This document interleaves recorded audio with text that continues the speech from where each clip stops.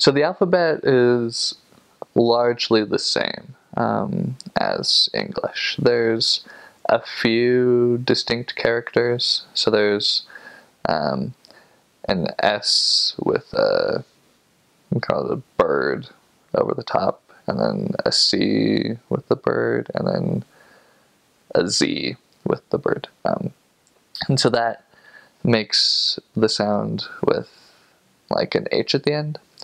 So the C bird would be ch, S bird would be sh, and then the Z bird is probably the strangest consonant sound for English speakers. It's a zh, but as far as consonants go, things are mostly the same. And then vowels, they can do a few different things to the vowels that will adjust the sound. Sometimes, like, there's an E with a dot above it,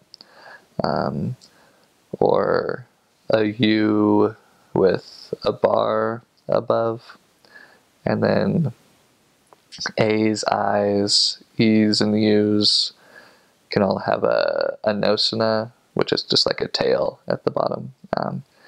And so all of those slightly adjust the sound. It takes a while to be able to hear the difference, and sometimes you still, like, you feel like you're saying it differently, but for a native, they would be like, no, like, you're still saying it this way or that way.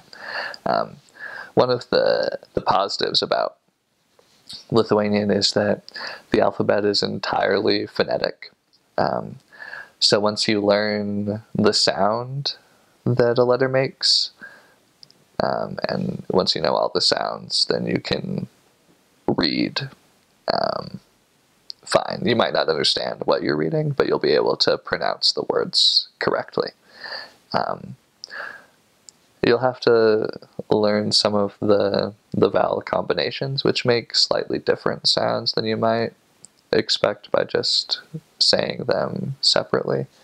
But for the most part, it's, once you get the pronunciation down, then you can read and say things the way that they should be read and said, at least close enough that people will understand what you're saying. Laba diena, mano vardas yra Connor.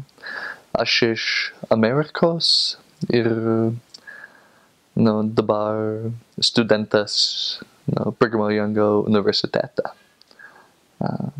Yeah, so I just said, good day, my name is Connor. I'm a student at Brigham Young University. And so that kind of gives a bit into what it sounds like.